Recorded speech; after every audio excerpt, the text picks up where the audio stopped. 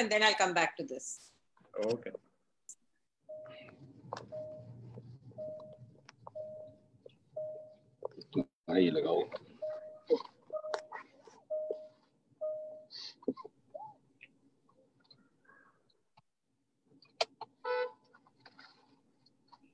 Roll action, ma'am.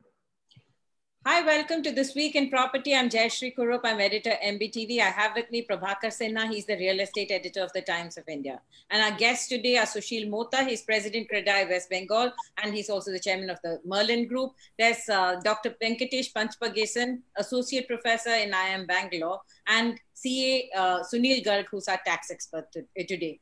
Thank you so much for joining us. The issue here is all about finance for the real estate sector. The issue is, should the real estate sector cut prices? Deepak Parekh of HDFC told the developers, don't hold stock. Even if you have to cut prices, cut it and liquidate stock. Piyush Goyal, our minister, told them in so many words, sell your stock, reduce your prices, sell your stock. At one point of time, even Mr. Niranjan Hiranandani said, I do see prices dropping by about 10 to 15%. Now, the developers have been staunchly saying that it is impossible to cut prices because they are already under stress. An industry that has faced 5 years of slowdown is today contending with another global economic shock, which is the COVID-19. So let me first start with Mr. Sushil Mohta. Mr. Mohta, let's talk about prices. Do you think that the real estate sector has the flexibility to drop prices at all? Well, good evening to everybody. First of all, we have to understand in this country, there are so many hundreds of micro market. You know, if one says that the prices has to come down, or if somebody says that the prices are high, it is absolutely not relevant unless you say in context of a particular locality or in context of a comment by Mr. Parekh that prices have to come down, or a comment by Mr. Goyal that the prices are high. These are all populist comments, you see. Everybody in this country is looking for TRP, whether it is Minister Piyush Goyal or whether it is anybody. And they are only, you know, speaking what public wants to hear.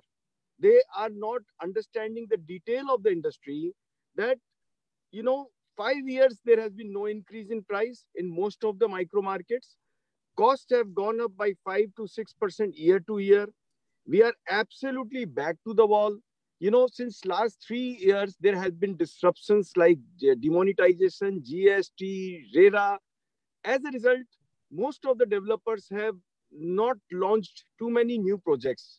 Very few projects have been launched. You know, the launching have gone down by at least 30% in last 3 years. And this year, post-COVID, I think it will go down by 50%. Result, there has been a lot of unsold inventory being cleared now. And gradually it is getting more clear. There has been super consolidation happening, and it will be more consolidation. The total number of developers are shrinking. The projects are shrinking. So, you know, 3-4 months, this is a pain time when people are not taking decisions. And 3-4 months later, 5 months later, once the normalcy returns, people are out of this fear of corona and pandemic. Business will be as usual. You see, lockdown has opened. You know, I announced a two-wheeler loan scheme in my office that, you see, anybody wants to buy two-wheeler, we will allow sanction a soft loan to the staff. People are booked. The vehicles are not available. There is a waiting list for one month, 2 months, 3 months, like that in different models. We started malls. I have 2 malls in Calcutta. The biggest mall, South City, and the another one is most popular, Acropolis. We are getting good results. People are going with the shopping bags. 90% of the footfalls are half because the cinema is not there. The bars are not open. 9 o'clock, the restaurants are closing. Mall has to close by 7 o'clock because of the, you know, movement restriction and public transport availability. But 90% of the people are coming with the shopping bags, 2-3 shopping bags. Everybody, people are enjoying in the mall. So, you know, the normalcy is coming back. Slowly it is coming back. And the people will start buying. Right now they were not able to visit the sites. They were not able to move around. Our sales people were trying to give virtual walkthroughs and tours over this video chats, etc. Home is a serious thing. People just can't take decisions like that. Just by video chat, one can do a token booking. Some of them has done it. There have been 20-25% sales during the lockdown also. But I think now with this month onward, the sales will start happening. And, prices may come down provided the government supports it. The GST should come down. The stamp duty should come down. Definitely, if those things come down, you see, then only the price can come down. 33 rupees out of every 100 rupees goes into various kind of tax, duties, surcharge, GST, stamp duty, and so on and so forth. We are managing with 67 rupees. There we are paying land. There we are paying all the construction cost, our overhead, our bank interest, and the interest has been piling up. The repo rate has gone down, but none of the bank has reduced the rate of interest so far. So, it is very easy for Mr. Parekh or Mr. Goyal to say all these things. We are not asking, we are not begging to them. We are only requesting them that please create the demand.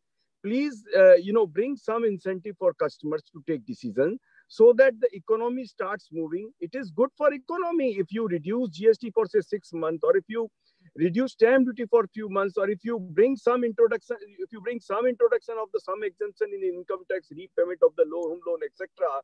This will incentivize people to buy, and that will ultimately run the economy. This is what they have to understand. This real estate is supporting 250 plus industry.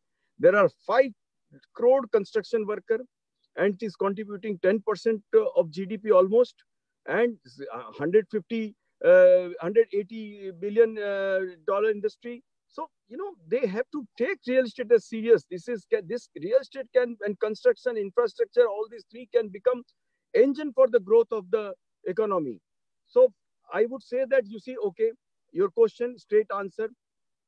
Some of the markets where there is oversupply, like Bangalore, some areas of Bombay, some areas maybe Calcutta also, the prime areas where the prices are 5 crore or 10 crore apartment, or some areas of Pune where there is oversupply.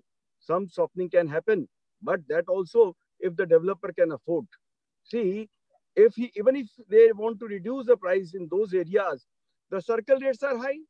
Now, if I sell less than circle rate in those areas where I can afford to, I'm not able to, because the state government will has fixed higher circle rate, and income tax will charge me under section 43C and 56(2)(10) the income tax on the circle rate.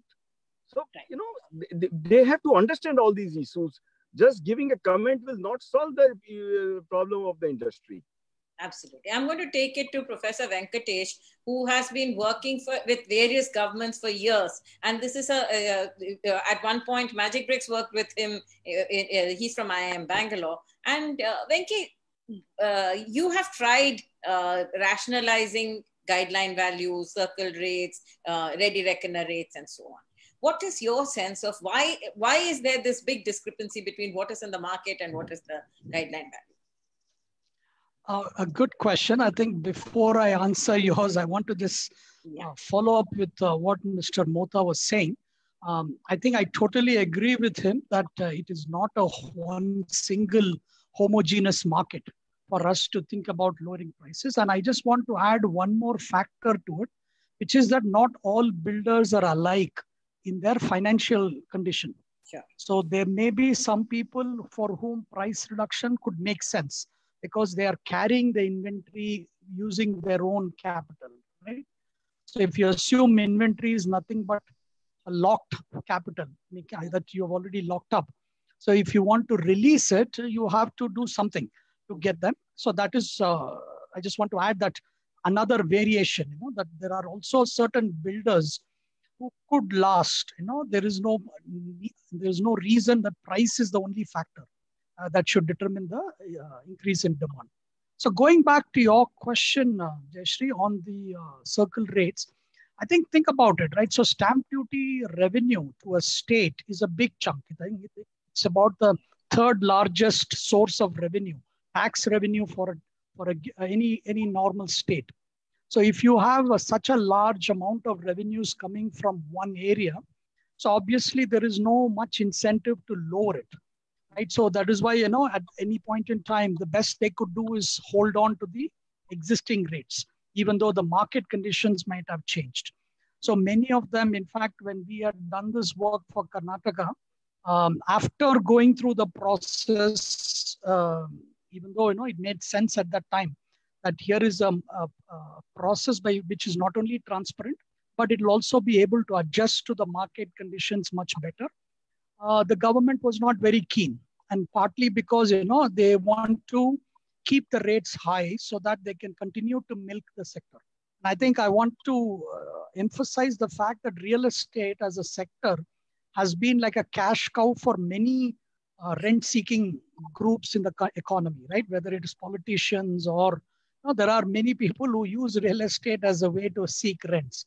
So therefore, many of the practices that we are now struggling against are all coming from that fact that the politician is not very keen to reform the sector. There is no transparency. There is not much financing. The kind of financing, the formal financing that you need. Any of those things are not available for this sector. So I think I totally agree with Mr. Mohta that the government has not done a very good job of managing this very important sector. Right. There are multiple places where they have just gone, literally left it in a very loose way, which is now coming to bite us during this crisis. That's right. Before I go to Mr. Sunil Garg for his tax advice, I'm going to take it to Prabhakar and say, Prabhakar, we have been talking about the sector for such a long time. There have been several disruptions. The last 2-3 years have been a series of disruptions, right? Today, there are 3 or 4 things that the sector is asking for. They are asking for GST relief. They're asking for guideline value relief, to take the income tax relaxation in that income tax act. In your view, what is it? What are the 2-3 things that they must immediately do? So whether they think this industry was well managed, not well managed, they have to do it because it accounts for 8 to 15% of GDP of the country. Yeah, most important thing is this, Jayashree, that somehow you will have to create demand, because this pandemic has just killed the demand. It has finished the demand in the market. So now the responsibility is of both developers as well as of the government. Government should do their bit, its bit, that they should reduce either the GST or not even the GST. Government should just do that.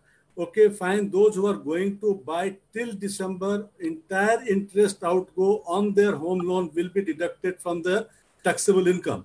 Even that will help lot of buyers to make decision to buy it today, and that will generate demand. But so far prices goes. Now look, if a developer can sell it, now this is the market-driven economy. This is the market-driven sector. Now, if they can sell it at 1 crore price, they should sell it at 1 crore. But if they are not able to sell at 1 crore, they can sell it at 80 crore. They should sell it at 80 crore, because if they will wait 80 lakh rupees, because if that 80 lakh they will not take today, then on 1 crore they'll have to pay interest also, and on this 80 lakh they will lose interest also. So this is a double benefit for them, because they are already stressed. So those who are stressed, they have no choice, and if they have a choice, they should not sell it. But then issue is this, which I want to raise here, that now suppose those developers who are stressed, they are selling at a discounted price. Will that not fix another benchmark in the market itself? That's what I want to understand, Mr. Mohta, that now this is market-driven economy. Now market will fix the price. It is not that developer can, and particularly in Indian market, no developer is that big that it can hold the price or it can control the price. Ultimately, it is the market which will decide the price. And they have to sell the product in the market if they have their inventory lying with them. And if the market says that, no, you'll have to roll up. Now, government must play its own role. Government must reduce the taxes, or government should give some more incentive to make people buy. Because pent-up demand is there. only thing is this, that you'll have to bring them out. But another thing, which is another Prabhakar, 6.25 to 7.25 is the lending rate. That hasn't brought out the consumer in droves. It's not, how do you, what gives you the confidence that suddenly, suppose Mr. Mohta and the entire fraternity decide that we'll drop prices. Everybody will come out and buy. Is the market ready to buy yet? That's what I'm putting on the table. Yeah, exactly. Now look, that is very important factor. Now look, economy is in such a shape that many people are not sure that whether he's going to get his salary next month or not. In that circumstances, not many people will take this kind of a decision to take कि चलो हम 1 करोड़ का loan ले लेते हैं. कोई भी आदमी ऐसे में नहीं सोचेगा. See, the thing is that it is not necessary that you can't force a customer to buy, but you can make the conditions suitable for him to buy. Yeah. The moment he's comfortable to invest in a house, you should be able to do it. Right now, the government is not doing anything. Yeah, I agree with you. But the point is that we have actually seen prices holding for 4 to 5 years, or even coming down in many micro markets. We bring out the prop index. We still see that there has been, even during the COVID, the first 2 months, we saw between 1 and 9% lower listed values on the site. So prices will conform to the markets. I'm going to go to Sunil Garg first because I really want to understand why this is. One point, Jayashree, I just want to tell her one point. Yeah. That we have also secondary market. Yeah. That is not in the control of anybody. Absolutely. And the primary market has to compete with the secondary market. Yes. And the prices in the secondary market is falling. So the primary market players cannot say that, no, they will hold the price. They simply can't. Right. Agreed. I'm going to first come to Sunil Garg. So the point that we're raising here is that even if the developer drops prices, there are certain clauses of the Income Tax Act which don't allow them to do so, or you get penalized for dropping prices. Help us understand why that doesn't ever get fixed. Jayashree, regarding the income tax or the GST, it's a double whammy situation for the builders. If you sell at the discounted prices, you are doubly taxed. If you are not selling that, then even you are taxed, which I think Mr. Mohta has skipped. Yeah. You know what is the law? If any builder doesn't sell the property within 2 years of the completion and the flats are there in the stock, then he has to pay tax as a deemed rent on that property. This is the law of the land. Yeah. Now coming back to the dropping of the prices. As Mr. Pushkar has said, if suppose the price of a flat is 1 crore, circle rate is 1 crore, and you are selling it is for 80 lakhs, then builder has to pay tax on that flat 20 lakhs as extra income, and even the buyer has to pay 20 lakhs under section. It's a double taxation there. It's a double taxation.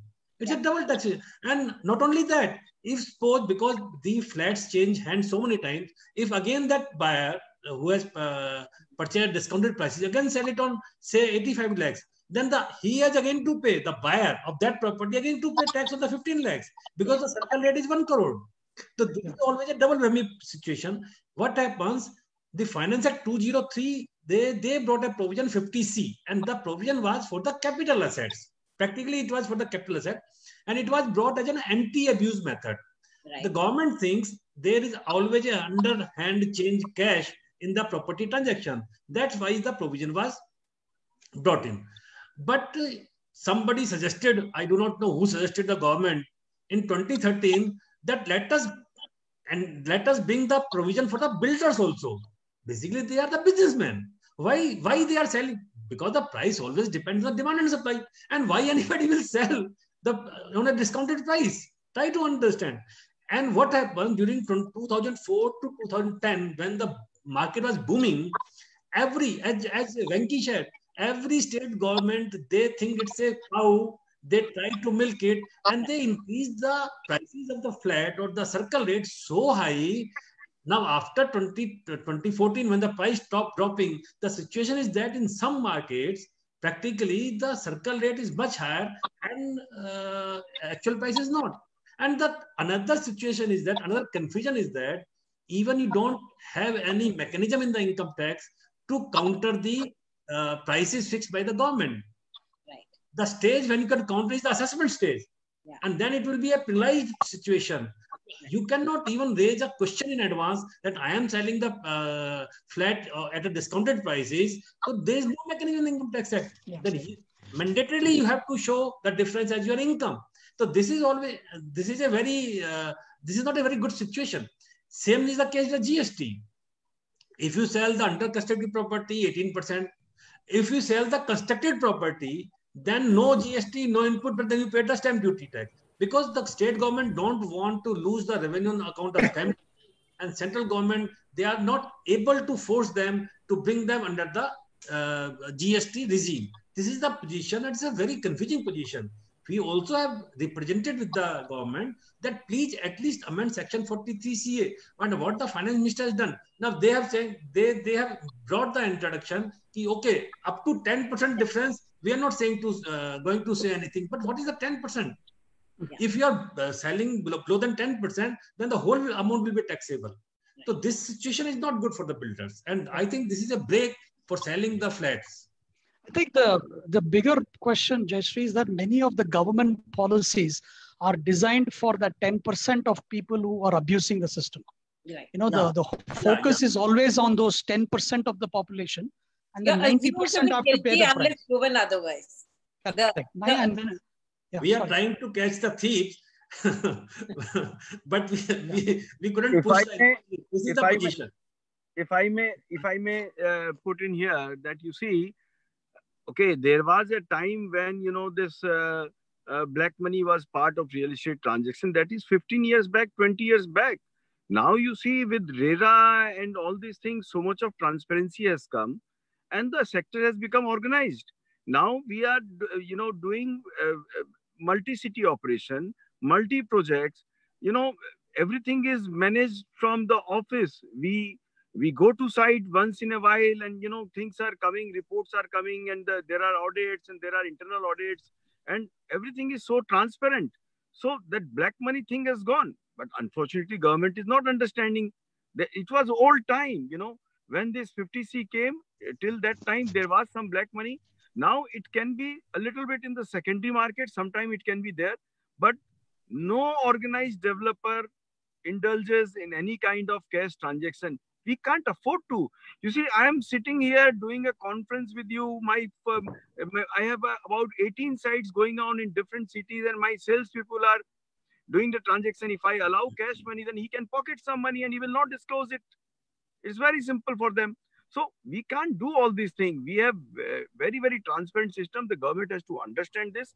And as you have rightly said, it is just not 10%, but maybe 1 or 2%. For 1 or 2%, the entire industry is suffering today. The other point which I wanted to make, if I may continue. Okay. The other point which I wanted to say, like you said, that the market dynamics. Now, real estate is a little different product. It is not a comparison of a particular car model, say about 1400cc car. There are 3 models of Japanese, 2 Koreans, and 1 German. And you make a car deco or cartrade.com. There is a comparison table. No, real estate is different. Let me tell you, most important thing today has become for a customer is from whom he's buying. Very important. Every customer is now very well educated. He knows what he's buying, from whom he's buying, what are the commitments of developer, what are his past track record. You know, with good developers, 50%, 45% customers are through referral. We have referral schemes where the customer bring customer. So if he had a bad experience, he will never bring another customer because it's a lifetime thing. So you see, and then, there is a ticket size, there is planning, there is facility, there is project size, the architect and the specification. There are so many things into it. So, you cannot just say that, in X project, it is price this, the Y project, it should be that. With the good brand, the price can increase 10, 15% because the good brands are putting a lot of cost in management. They are putting a lot of value in their construction and planning and making sure that the quality controls and, customer services, etc. So there's a cost to it.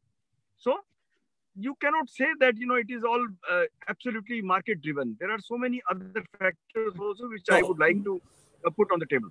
Yeah. No, Mr. Mohta, one thing that earlier there were only one or two very good developers used to be there. Now the number of good developers are also enlarged, and ultimately the market will decide that whether this good developer's product is very good, so I should pay him premium or not. I have seen some of the good developers are still commanding 15 to 20% premium from their neighborhood market, neighborhood apartments. But now there are a number of good apartments have come. Those are not selling. So now those players, and there also there are secondary market in those good apartments also. And they are investors, large number of investors are there. Now those investors don't want to hold today because holding cost is at least 10-12%. Now they say that if I'll exit today, at least I will get.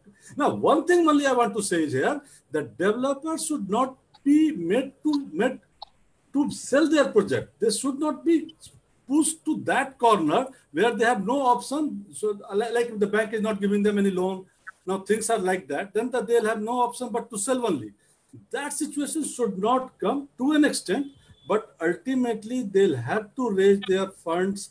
Then only even institution will come and help them. If they will think that only institution will keep on helping them, I don't think that situation will continue for long. Let Venki finish what he was saying. Yes, no, I just wanted to add two things. One is what Mr. Mohta was saying about the change in the industry, the way the industry's practices have changed in the last 10 years. I think a large number of it is for CREDAI and the organized sector. So this industry still has a large number of unorganized players, which if it is reducing because of RERA and other factors, but they are still one of the reasons why the industry has gotten some bad rap in the past, because it is very hard to constrain somebody who is only doing one or two developments in their lifetime. So that is one issue. The second thing which I wanted to bring up with what Mr. Sinha was talking earlier, what happens when, let's say, the industry reduces prices?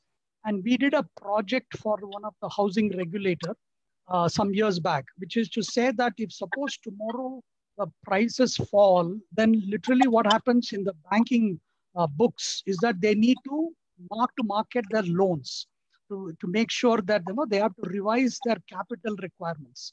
For example, if they have given a loan and their loan has to be at least 80% of value, right? The loan to value should be at least 80% in order to not to violate RBI guidelines. So, but if the prices drop, many of the banks, in fact, we found a couple of cities, almost, some 10 or 12% additional capital has to be put in because, now most of these banks are holding distressed loans because their loan to value is greater than 80%. So this, if it happens in a larger scale, this could further exacerbate the problem. Right. So if at all, the price reduction, it has to happen. Yeah. Here, one thing I want to tell you, sir, that way back, I remember 2013-14, we also raised this issue that banks might be finding their security less value than what the loan was. But in India, there's one very good aspect is this, that all the borrowers have to give their personal guarantee. So that is why the situation like US and other countries should not come and cannot come in India, where even if the loan value goes down, first of all, the equity part, that loan to value is 80%, 20% equity is always there. And suppose if 2-3 years has already been paid, so at least 15-20% is already paid. So 40% value is already paid up. So only 60% like that remains. Besides that, even if suppose one wants to default and just give the key to the banks, and banks say that, okay, I will not, and banks sell that product and is not able to recover its entire money, then bank goes back to the borrowers again and say that, boss, you'll have to pay. And I have seen the case where they have attached the salary of that gentleman because his product was not able to give the bank entire loan. Sir, we did the data. We actually worked with the data from several large financial institutions to the housing market. And we found that quite a bit of them, if you have to market to the latest values, they would be violating the RBI guidelines. The RBI credit guidelines does not include personal guarantee. They only look at the collateral value.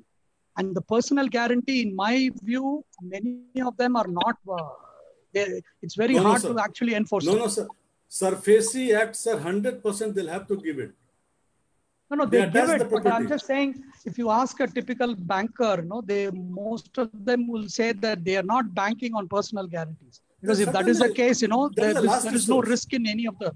That is the last recourse. I'm going to actually say that here the issue that Venki is raising is that the RBI has one set of norms. The banking system has one set of norms. The RBI is actually moderating the banking system, which has other norms to conform to. And then the developers who have to return. See, there have been excesses in the past, and we all have to accept it. Mr. Mohta, that's a reality. There have been excesses in the past. But over the last few years, with a lot of laws, whether it is demonetization, RERA, GST, we have moved to a system of compliance. And in a compliance system, when you again assume that the industry is actually not all the practices are wrong, and therefore you will not support the industry, that is where this industry is actually faltering. And I think the system is definitely moving towards compliance, but there have been a series of shocks, one after the other,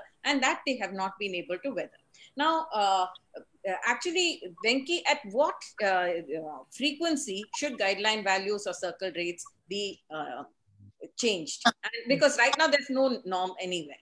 See, in Karnataka, for example, there is a law which says it has to be updated once a year. At least it has to be looked at. The values have to be looked at least once a year. And the government may choose not to revise it.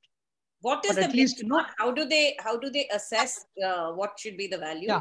See, the thing is that, you don't want to, if you go by the principles of changing guideline value, you don't want to do it too often, because then it will completely add uncertainty to the market. At the same time, you should not do what you're doing now, which is don't change at all for 2-3 years. Yeah. So I think my gut feel tells me that it has to be at least once a year. And if you use, there are tons of scientific models that are available, which can allow you to use the estimate that is from the market. As Mr. Sinha was saying, right, this is a market-driven sector. So you can actually get information from the marketplace, and many of the transactions now are happening above the table. They do not have as much under-reporting as it used to be in the past. So you should be able to estimate what the market values are and then accordingly adjust. So I don't see any reason why you can't do it more than, at least once a year they should try to do it. I have a suggestion here, Jayashree. Yeah. Like particularly in this segment, primary market particularly, where the developers are selling product to the buyers and they fix a price and they also show it in their book also, in P&L account. So whatever the developers of that area is selling at, I believe that should not come under scrutiny because of this circle rate. Whatever the rate at which the developers are saying, that because look, the stamp duty is normally charged on only transaction value. Later on, government came in with a new method that, okay, they started fixing a price and they say that you will not have to pay lower than that, but if you are selling at higher than that, you'll have to pay at higher than that. So now basically for developer, government should accept in their entire country that those who are maintaining their P&L account and those who are doing business out of that, their price should be taken on the face value and the stamp duty should be charged on that. And on that basis only, the stamp duty rate should be fixed of that area. I believe that could have solved the entire problem. But I don't understand. Wants to respond to you. Yes, Mr. Sinha, to add what you have suggested, it's a wonderful suggestion because we have to declare our prices on RERA sites also. Suppose if if I have a motive of taking black money, I have to declare my price. So suppose if I am selling for 10,000 rupees and the actual price is 12,000 rupees, I am declaring 10,000. Tomorrow somebody may come and I have to sell him. So I am losing 2,000 rupees. Exactly. And by saying that I want 2,000 rupees in cash, he can make a complaint to RERA authorities. Exactly. So now we have moved on. Government should understand that with this RERA has been a wonderful law. It is giving protection to the consumer. It is bringing transparency. So the government has used to bring discipline amongst developer and to protect the consumer should also use it to reform their laws. Sir, I disagree with both of them. I think I'm a little bit more cynical in this space.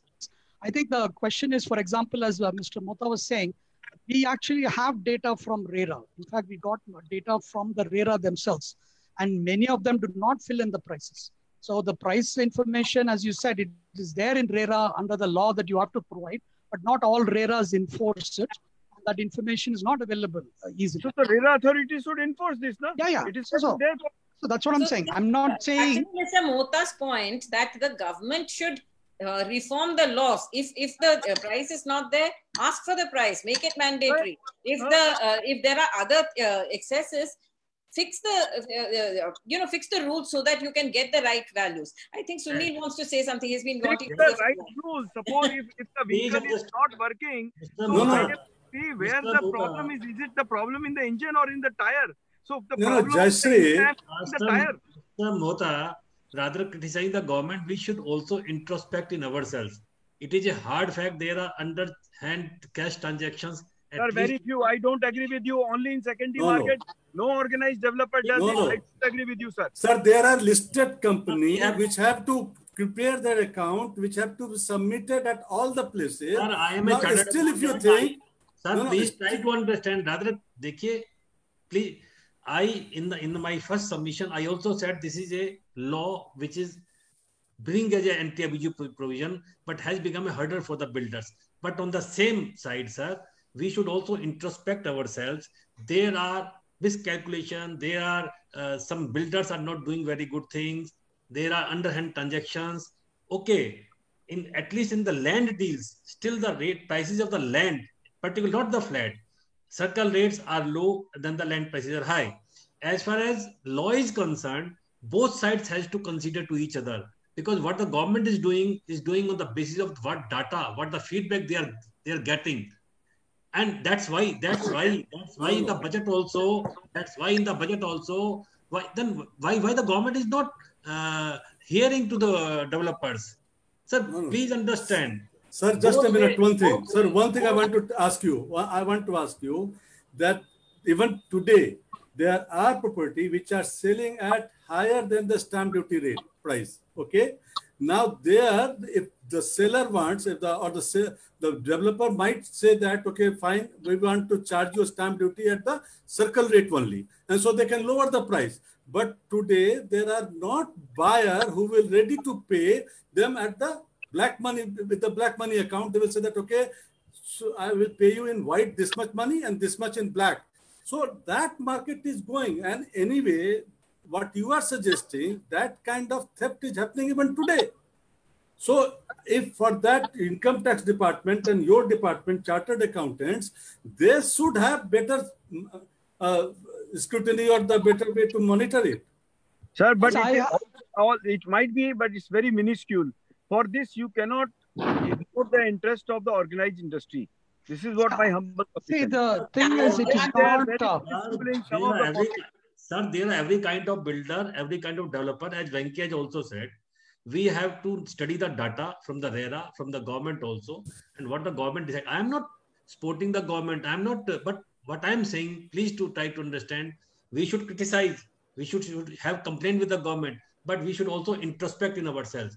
That's why the real estate, such a big industry, supporting 250 industries and giving direct labor to 5 crore, still not have a status of an industry. And it's a non-private. On the table here. 1 minute.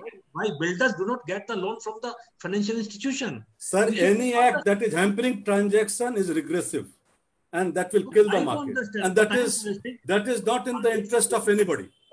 Try to understand. See, Jayashree, if I can add one point here, which is to say that, see, even without any of the things that they were talking about, the very fact that the moment you use prices disclosed by developers, then their definition was what the price means will be compromised.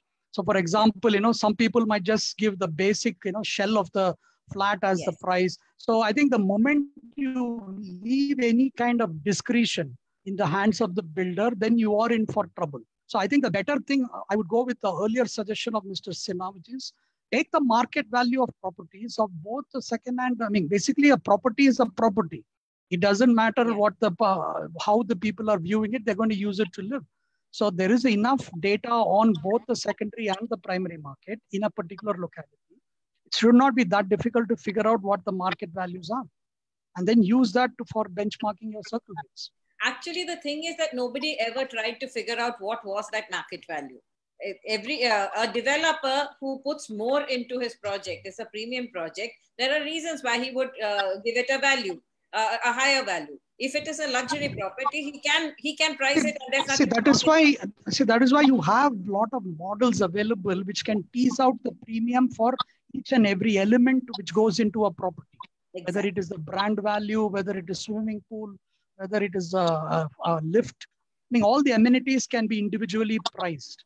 And it's not that difficult. All you need is data. Yeah. And that is one thing I find, that data is the one thing that we don't. 1 minute, Mr. Mohta. The point is that what I've noticed is we are researchers. We understand. We've been doing a lot of research on real estate. But instead of being able to take the data and say that now let me craft models on it, we are actually struggling to figure out how many units were sold, what is the price of the units that were sold, and these kind of things. Things which many organized markets take for granted are things that are not disclosed. And it's even though you have CREDAI, you have NAREDCO, the most closely guarded secret is how many units are actually sold. It's all an absolutely. Okay. I have tried several years talking to CREDAI about this. Every time it hits the wall. Even the data, and now, I mean, even when they themselves complain that many of the vendors who provide the data, they don't provide a good data, But the fact of the matter is they do not provide any data on their own. And I have tried several times, to say that we will host it in IIM Bangalore and so on. But at the end of the day, when it comes to the shove, it does not, the sector does not want to reveal it. Data transparency is still a great, it's a big myth. There is no data transparency in this sector. And I think Mr. Mohta, while, I think what he was saying, that you should introspect. I think the more data you bring into the market, you bring into the open, the more transparent the sector becomes. RERA did that to a very large extent. Is every RERA enforcing that everything that is supposed to come, is it being published? It's not.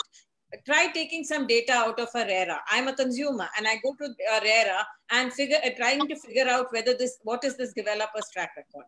That was the whole intent of RERA, the spirit of RERA. That's not possible. It's very, very, very opaque and transparent and difficult to find. But having said that, I still believe that the COVID shock, if the industry is not protected against the COVID shock, it's not only the real estate industry that's going to suffer. It's the banking industry. The bankers have lent. The 25,000 crore fund that was created was because the banking sector has lent to not only the projects, the developers and the projects, the banking sector has also lent to the retail consumers. So it has lent on both sides. And if you don't protect this industry, which contributes about 8 to 15% of our GDP and is the second largest employment generator, two big industries are going to go down together. It's not only real estate, it will be banking. And that's where I want to issue a very strong statement to the government that I don't care what the solution is, but there has to be a solution. You can't brush it under the carpet and hope it will go away, because it is not going away. You dropped the interest rates. It went 6.25 is the lowest that we have had, I think, ever.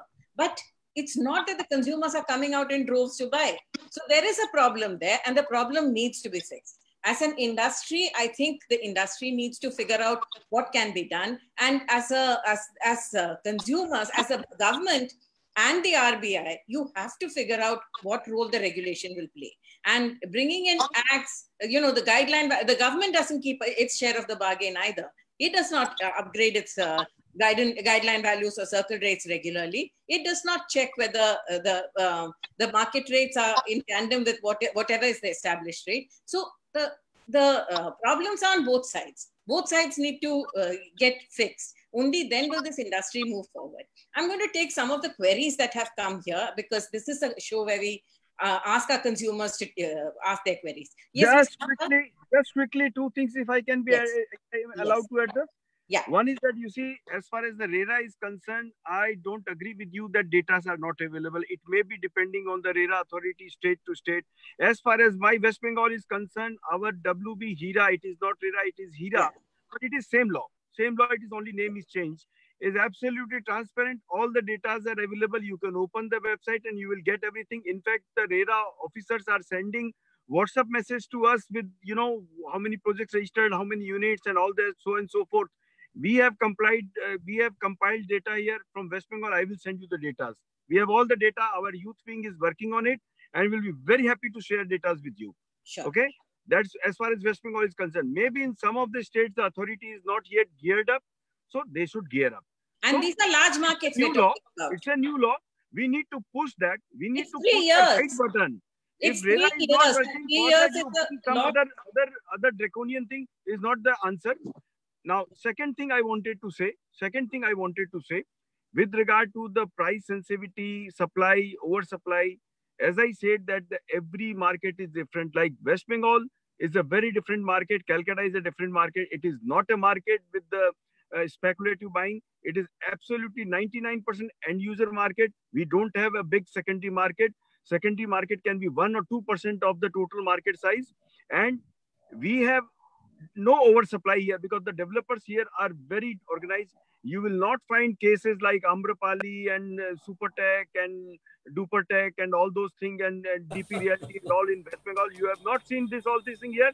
We are very disciplined lot here in West Bengal, and West Bengal prices are always very, it has never been volatile, you know. So, and because there is not oversupply also, we developers are happy in doing what we can digest. We don't want to take more on our plate and then, you know, get in trouble.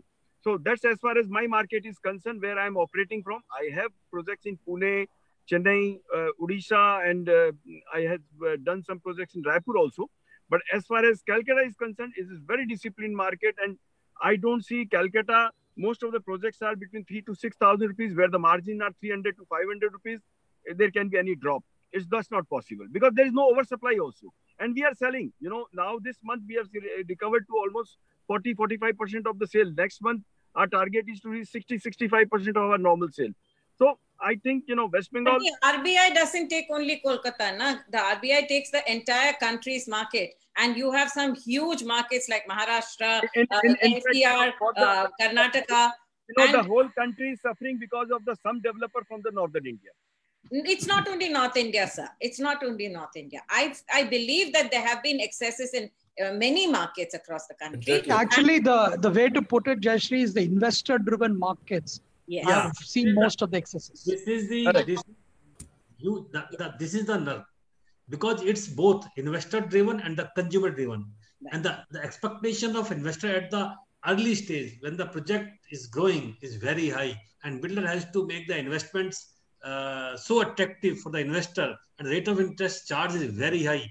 That's why all this flip-flop, this happens. Now the investor has gone away from the market. Let me give a good news. Let me give a good news to you. Please understand, sir. Like other industries, it's not a direct consumer industry. The phase of 2-3 years, investors, they expect very high returns. And you know, when the prices soars up in any property market, and it goes like anything. See the phase of 2004 to 2014. No, so but sir, I would see globally, another investor market another problem everywhere. Another problem is the land prices and the flat prices, constructed prices and the rent prices. Still, there is a very large gap. If you see the circle rate of the land, it is still below the. Please understand. I don't agree, sir. It's not. I don't agree. It's not anymore. It's not anymore. I can give you that. I can give you the. It's not anymore. Maybe one. I can give you the. You know, understand. The prices are low. Where the politicians are putting money in land. I have the data from Ministry of Finance. I have data from Ministry of Finance. I also agree. Land values, circle rates are much lower. And part of the reason is that land is used by politicians to. If you park don't black accept the money. reality, Not in my state. sir, Not in my sir, state. if you don't accept the reality, then we are beating the bush only, and government will not hear. Try to understand. Please, land prices are lower than the circle rate. Flat prices are almost at par. Rather, flat prices, some markets, due to the less demand or due to the highway value of construction, has been lower than the circle rate. And that is the problem. What we have requested to the finance ministry, what we have represented to the Ministry of Finance, please understand the flats, they are generally purchased by the consumers. And the provision of 43CA should be diluted in such a way that the builders, because they are the businessmen, they will not sell the flat at any unfair price. So please at least consider that 43CA, 50C may be okay. That is for the individual builders, seller. But 43CA for the business person, please dilute that. Please make appropriate provision. As Mr. Prabhakar has said, make some provision, make some regulation to valuation or early valuation or getting a certificate from income tax officer. But both the provision 43C and 50C should not be at par. And moreover, 56(2) for the buyer and seller, they should also be at par, because it leads to double taxation, double whammy for the. But as I said, that we have to introspect both government also and the builder also, sir. Actually, I think the problems are at the government end as well as at the industry end. And somewhere it has become a face-off. The government doesn't seem to give way, and the industry has said we cannot cut prices. And it's become a face-off. And in this kind of crisis situation, you need to find a middle path. And that is why we've started this dialogue. Let me go to some of the questions that have come. There's a gentleman called Lalit Butoria who has been giving us a lot of queries. And he said that developers have to reduce their margins as marketing conditions have changed over the last few decades. Now there is ample supplies and totally customer driven. Previously, it was supplier driven. Also, the main component in the real estate price is the cost of land, which needs correction as now cities have expanded and better communication channels. Also, home loan interest rates are at all-time low, so developers should think of reducing rates and generate demand. My contention is that just lowering prices, will it bring back the demand? Will it? Do you think so, Mr. Mohta? If you drop prices, suddenly consumers will come out and buy? No, definitely consumer will always like, even if you give him at a low price. If I am a customer, if I am buying a car, I will always look for some discount, something or something, some freebie or something. If I am buying a property tomorrow for my own use, I will always look for, the consumer is always there to look for some discount or some better deal. Is the industry prepared to give there is no end to it. consumer? But the question is that how much one can give. Yeah. So today, can you give anything at all? Is there any leeway for you to entice the consumer with a price drop? So already done. Already, you see, last 5 years the prices have not gone up. I can give you the data from various cities where the same prices are there and the cost have gone up. So that itself is a discount. Okay, which means that you're not actually offering a discount. You're saying that there is no scope to reduce. Venki, no I want your... I'm surprised, because if you look at a traditional retail shop, they jack up the list price and then give 50% discount. That's how they fool the customer. So I'm just saying that I'm just thinking that, see, the list price, nobody knows what it is. So everybody can come up with some number, right? So I don't know, at least for optics purpose, I don't know why the industry is fighting that, They can keep the net price the same. A few minutes back, we were saying that, the market dynamics and comparison, and it's very easy in real estate. In a retail shop, when you are buying a particular, it is not possible to compare. There you can jack up 100% and then give 50% discount. But in a property, it is not possible. Sir, in fact, I would say the opposite, sir. The property is so unique that your list price is your own. I mean, it's very hard to take one person's list price and compare it with somebody else. There is enough and more competition in the market. No, but I'm just saying, just from optics, just as a side comment, Jayashree, that doesn't happen. I beg to differ with you, Venkatesh.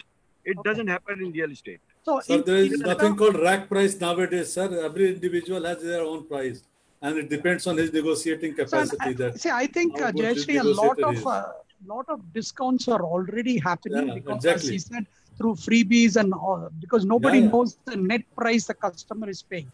So I think the cost of moving into a property has already gone down in many places. And again, because of the opaqueness in the industry, it is not coming out. So we only see the price. We have done a story here in Delhi that some developer have said that, okay, you deposit 10%, it will be treated as 20% of the value of the property.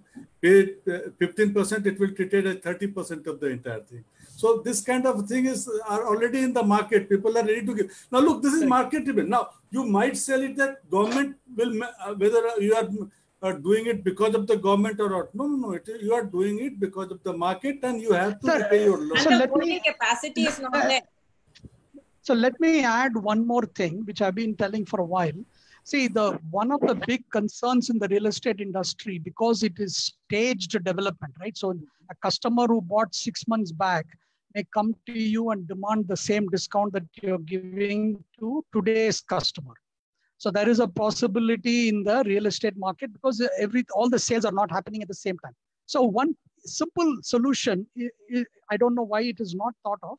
A simple solution could be that, suppose, let's say the builder offers a plan saying that I take the property today at today's price. In the next 1 year, if the prices drop, and again, how do you determine that? It has to be based on some national or some price index, which is not controlled by the developer, so that the customer can trust the index, right? So for example, whether you could take Residex or any other price indices, you could just say that if that price index for this locality goes down by 10%, I'll give you 10% discount. This is, so it's in a way building the confidence to the customer that like you can buy the property. That is happening, sir. Price protection, it is called. It is already happening. In Maharashtra, no, I know, but in Delhi also. You are seeing in a way that see the price protection itself is not bringing customers to the market. Then it is a much bigger problem that you were talking about, right? Exactly. People are reluctant to. That's what Jayashree is pointing out to. Liability. Yeah, and that's the point I was making. Exactly. That there is price protection that some developers are offering. There is the lowest interest rates that I've seen in a long time, but I haven't seen the consumer still biting. So there has to be, and the can prices just drop by, say, can you say I'll drop 10% prices? You can't do that. There may be developers who are negotiating at the negotiating table with serious buyers. That's happening already in the last 3 to 4 years, which is what I think Mr. Mohta was already saying, that they have come forward. There are negotiations happening. There are price corrections happening at that level. But can they afford to say that, yes, I drop prices by 10%, 15%? That does not seem to be a... Yeah. See, that itself is, I said, this is a business decision, right? So there's no government cannot come and say what the business should charge.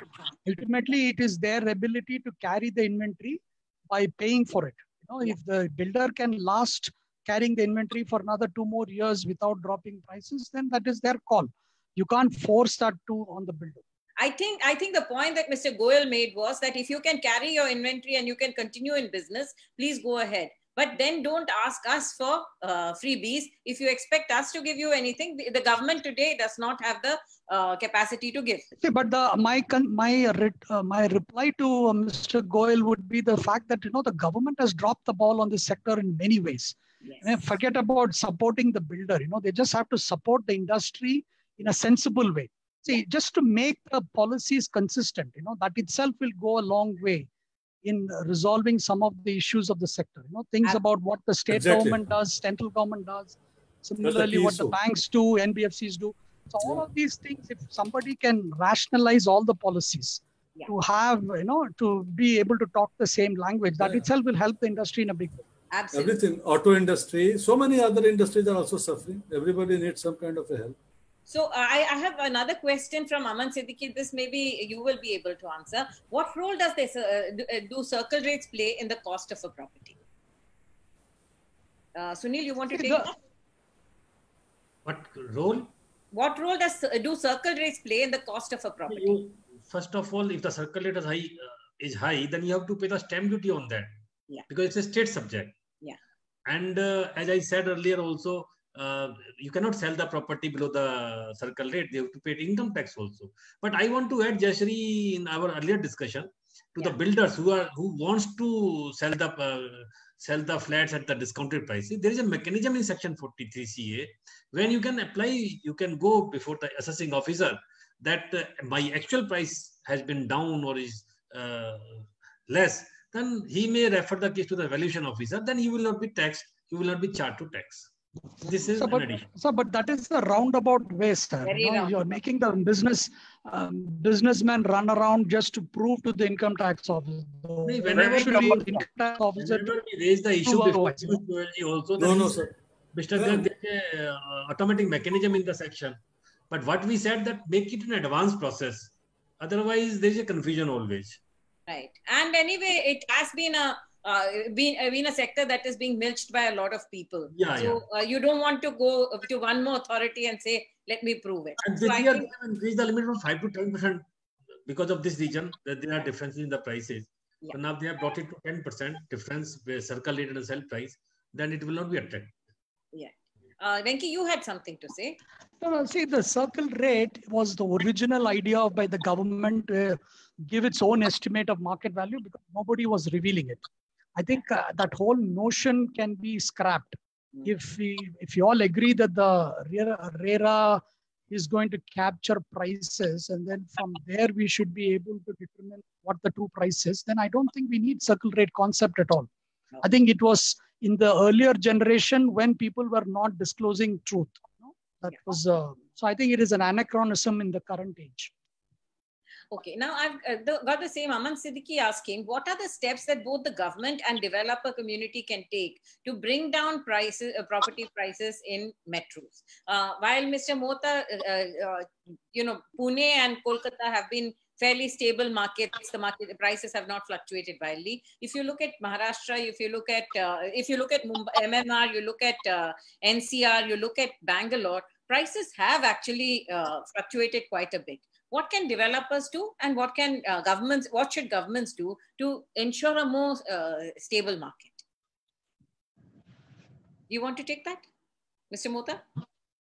No, you see, again, as we have been discussing that, if in a particular micro market, if there is more supply and developers have to clear the inventory, they have to clear the inventory even at a loss, even at a discount. So they will do it. Exactly. It's absolutely market-driven thing.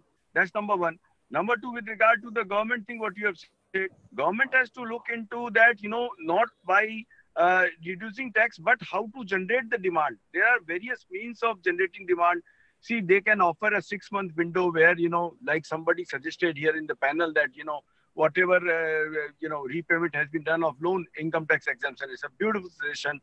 Then, there can be some, incentive in some GST reduction for the time being. Say only a 6-month or 8-month window so that, the industry can breathe at least. The customer will come back. The industry will start running. And then you can withdraw this. You give it a particular time, 6 months, so that people will feel urgency and they will come. So these are the few things I would like to say. Sunil, do you think that the GST rates can drop, and what stops the government from doing that? There are 2-3 reasons. As far as 18% GST is concerned on constructed flats, then you are getting the input also. And sir, it is not, sir, I would like to correct you, sir. There has been amendment 2 years back. Now it is not 18% with input. Now it is 5% on the flat without input. So as a result, our costs have gone up. In fact, our costs have gone up by 350 to 500. Coming to that, sir. If you had an under construction project, you had the option of opting for 18% with No. It was the law has changed. All the projects post January 2018, there was a cutoff date. If any project has started that, it is 5% without input credit. Yeah. But that is something that the developers had asked for, sir. Exactly. When we had an 18% with input tax credit. It's the developers. I want to say there is no input credit. The customer is paying 5%. I'm just putting the facts. I'm not arguing on it. I'm just putting the facts on the table that in residential property, where the value is more than 45 lakhs, it is 5%, where we are not getting any input credit. And because we got it a relief for the customer, so that customer feels that, okay, he's only paying 5%. Otherwise, earlier it was 12%, 18% less discount of the land, it was 12%. And for flats less than 45 lakhs with some area restriction and all, it is 1%. Yeah. Yes, sir. But it's mostly optics. I don't think it's only for premium properties that the benefits have come. For affordable housing, the input tax, removing input tax credit has actually pushed up the values, not pushed down the values. So it was optics saying that you have only 1%, but the 5% that benefit has gone to customer, and the cost of construction have gone, because customer is not paying. He is not ready to increase the price. If I was selling 5,000 per square feet, 12%. So now I'm saying 5,000 per square feet plus 5%. So my input, which I was getting, I'm not getting. So that 300 rupees is gone from my profit. So wherever the developer could absorb that, they have absorbed. Wherever they could not, they have increased, say, by 100, 200, 300. You must understand, please understand that the developers does not have control on the price. There's so much of competition these days. You go in the market, you look for one apartment, you will get 20 options. Yeah. And in the primary market, and 20 options in the secondary market. There is a huge competition now. Please understand this. Yeah. And that is why there is so much window shopping going on among consumers also. That's good. The consumer must get all the options. After all, he's buying a home. He must, do all the window shopping. He must exhaust all the options. He must educate himself. I'm very happy for consumer. It should happen. And RERA is biggest source of information. He can get all the projects on the RERA. He can download the information. Then he can go for window shopping. And may the best builder win the customer. Why not? Not so easy, sir. RERA is not so easy. Getting information out of RERA is not so easy in every state. In my state, it is easy. Yes, sir. In West Bengal, Maharashtra also it is easy. I know about 2 states. Maharashtra also it is easy. In Bengal, it is very easy. See, if I want to join in on this question that you asked, right? What can the government do? Yeah. I think on the demand side, I think despite, I think there are a lot of the suggestions that are given out here. Yeah. Still, I think the concern among customer would be, should I take in a big ticket liability at this stage? I think that is going to be very hard to break until some level of resolution comes on the medical side for COVID. Whether we get a vaccine or some level of certainty comes in. But what I am concerned much more than this is the fact that now large number of financial institutions who are strapped for liquidity, who are going to face the music. Once, let's say a few developers who are living on the edge default, there could be a financial contagion, which is not, I don't think our economy can take. There's a whole lot of NBFCs and banks who are exposed to this sector. So if at all, if I have to suggest to the government, I think they should provide some backstop, either through this bad bank kind of situation where they can take those loans out, because the government or the RBI can hold on to these assets for a longer period than a private institution can, which is what happened in the 2008 crisis, where just remove these loans from the balance sheet of NBFCs and banks and protect them so that they can at least start the lending process again. Because if the moment a few NBFCs get into trouble, then this sector is again going to be the first sector where they will stop lending. Now, this is going to be another chain effect, which I think is a much bigger problem today than the customer demand. Because customer demand, ultimately, it's up to the customer to figure out whether it is ready in a big ticket. Yes, we have actually overshot our time limit, but I'm still going to take 2 more questions because I think the questions that they asked are very, very critical. How can we keep the cost under control on the construction material side? And is there anything that we can do to reduce the construction period? And Mr. Mohta, I would like you to respond to these 2 questions. Okay, 2 things. One is that the government must act against the cartelization by cement and steel people. Absolutely. We have already written to Prime Minister, that is one major source of our cost. Yeah. Second is that, this cost can come down by, we have an approval period of, ranging from, say, 8 months minimum to 2 years in different state and different geography. And the bulk of this time is because of the environment clearances. Now, you are getting the same kind of, cut, paste, copy environment clearance for almost all the projects, depending on the size and all. But there is a process of committee, presentation, this, that, and all those things. So the government is trying its level best. Here the government is not the villain, I must say. The government has tried its level best to delegate this power to the approval authority with the set of guidelines that these are the things you have to follow. And then there will be ultimately, once the project is complete, before CC, all these things can be checked, and these will be part of sanction condition. Like for sanction condition, there are aviation condition, there are some, what you call it, regulation lines, etc. So this is there, but there are some authority, some NGOs and somebody, and I think they are funded by the touts and the consultants who are doing this environment clearance. These NGOs, etc., are front of them, and they are stalling this process. So, my approval process, World Bank is saying that, this can be ease of doing business index. The construction permit is a very important thing. And in Bombay and Delhi, it is included. In Calcutta also, they are doing it. Now, they are talking about 15 days clearance, 1 month clearance and all. But how can it happen? I am paying interest at the rate of 11, 12% on my land and the transaction, what I have done. And if my project is delayed by 1.5 years, 25% cost has gone up. So how do I reduce my cost? The approval process, if this reduces, the time limit can be reduced. Like in Singapore and all, the architects are giving approval. There are set guidelines and the builders are supposed to make like that. And there are stringent penalty. So instead of, having every authority, fire authority, separate approval, this authority, separate approval, we are talking about one window, but it is like Microsoft window where window after window is opening.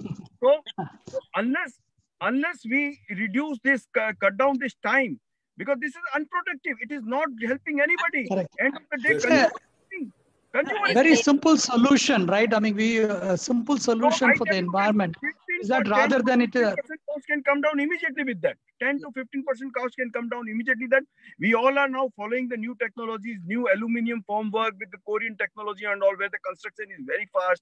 We have enough of mechanism now available. So as far as the construction... It's available but not used. I would disagree, sir. I visit construction sites around the country. The formwork, yes, aluminium formwork has been adopted in a large measure, but otherwise technology, because our labor is so cheap, it was more on-site construction than off-site. Madam, if you have time, I can tell you. Earlier there used to be all the casting material used to go on the labor's head. Now we are using pumps. Now we are using RMC, ready-mix concrete coming from the factory, no site mixing. A lot of, material handling, all the bricks, tiles, everything is going with the cranes, etc. So a lot of mechanization has happened. Earlier, the world has moved forward much more. Even the digging was for the earth was done manually. Now there are JCB machines. Madam, a lot of mechanization has come. But you must understand that, after all, what is the cost? I have to deliver a project constructed maximum within $40 to $50. I have done a project in Colombo, and I have visited the markets in Singapore, everywhere. Singapore and other Asian countries, nowhere the construction cost is less than $100, $100 to $150. Here we are selling less than $100. So we have to also see how much mechanization we can bring. We can't, and then there was the law of excise and all. So if you bring the pre-casted this thing, there was excise. So you have to understand all those things. Here I would say it's not that you don't use technology, but this is where you negotiate and say that let's drop the excise on construction equipment. So that it has been a long-standing demand. I'm telling you, the size of with the sizes we are getting into, there is no other way than to get mechanization. We are getting into it. Earlier, this aluminum formwork was luxury. Now we are seeing that with this, we are reducing the cost and getting better quality of construction. My walls with the brickwork, I always have a complaint of some hairline crack or something. With this aluminum formwork, I get beautiful, absolutely clean, razor sharp walls. So these technologies are being used now, and you will see every year the industry is only matured in last 7-8 years. You must appreciate in last 7-8 years, industry has matured. I agree. Going through it, the industry will become 3 trillion industry by 2030. It is 180 billion now. So we have to look for that, and for that the government Jayashree, has to work. No, just to add to the environmental clearance. Some of those environmental clearance or the aviation clearance can be done at a locality level rather than individual project level. That doesn't make sense to do it. So by using data that the builders provide upfront, and then say that in this particular locality, anything above this particular height is automatically cleared, So it can be a much faster process than the current way where every project has to go through the clearance. But when master plan is approved, why all this clearance in is aviation required? it has happened. Venki, in aviation Yeah, exactly. They have now online thing. It's beautiful. Only where in certain pockets it's a problem. But environment, the government of India is, I must give due credit to government of India. They are trying, but it is some litigation happening here and there. Every time they bring something, somebody goes to court, somebody goes to green bench and it is installed. People do not understand that by going into this, they are ultimately end consumer is suffering. That's right. I agree. And my last question for the day, why don't state governments reduce stamp duty and registration charges to bring down the cost for end consumers? This is a consumer query. And I agree with this. When GST came, one of the promises that our Vice President, who was then the minister, had said was that we will actually... Can I take this? Yes. Jayashree, can I take this? Yes, please. Thank you. Now, real estate is the only sector which has got double taxation. I don't think any other sector has got GST. Real estate is the only sector, GST as well as stamp duty. Absolutely. In fact, in most of the countries, they subsumed the stamp duty into GST. That was the original draft. That was the plan. That was the plan. It has not been done. So you see, end consumer is paying again. You see, whatever I pay on the land, then either there should be stamp duty should also be there should be some input credit or something like that, or the GST rate should not be there. So there is a GST and stamp duty. It's a double whammy. It is a double taxation. Sunil, can you also comment on this? Yeah, he's right. This is a milking cow for every state, as Venki said. Third most generating revenue for the state, and they don't want to lose it. And that is the difference between the GST Council also. Yes. And Venki, your comment? No, I think they should scrap it. Even I think they should scrap it. And I think that it's high time that the government took the call and said that we have to, on our part, also do our bit to reduce the cost. See, we just last comment. There's a solution on the table, I tell you. You see, let the state charge the stamp duty because states have got very limited source of revenue. The center should give that part from the GST to the state. Sir, I actually differ, sir. We did a project. We did a project for affordable housing where if the state actually makes the stamp duty zero, they would still be better off because of the tax that the construction activity generates for the state. So we actually showed using data that they could easily get rid of stamp duty because they are anyway generating the construction activity, which is where they will employment. And employment, which is the most important. Publish that report on our site because we would like to send it on to the government as well. If I can get a copy of that, please. Yes, absolutely. Yeah. Prabhakar, closing remarks from you? It's a great thing that stamp duty, which is, I believe, regressive tax, and it should go. Yeah. And besides that, that will not only help the buyers to come to the market at this point of time, at least till December. But the state government should say that those who are going to buy it by till December, the stamp duty will be half of the rate. Yeah. Something of that sort this should give as a carrot so that buyers should come to the market who are sitting on the fence, at least like the government implies. Now the government implies they don't have any problem. Their job is secured. Their cash flow is secured. So if they want to buy, they should buy right now. Those whose jobs are secured, they should buy. Of course, those whose jobs are not secured, they will not buy. One thing. Number two, government should create a situation where the developers should not be forced to sell at a discounted price. Absolutely. But government, it's a market enterprise, and you cannot dictate to the market that now you drop prices or else. I mean, it's like holding a gun to their heads, and I don't agree with that. It's wrong. I think there should be incentivization to drop prices. There should be innovative models of dropping prices, but forcing an industry to drop prices when it's not uniform. Prices are not uniform. So and it will not be a healthy thing also for the market itself. And that's where I'm going to close this session. It has been, we have gone way over our time limit, but I thought it was such a fantastic discussion. Thank you so much for joining me, and we'll keep this conversation going. Somewhere we have to find the solutions, and these debates will take us one step closer. Thank you. Thank you, sir. Thank you, Jayashree. you. Thank Thank you. you. all. Jayashree. Thank you.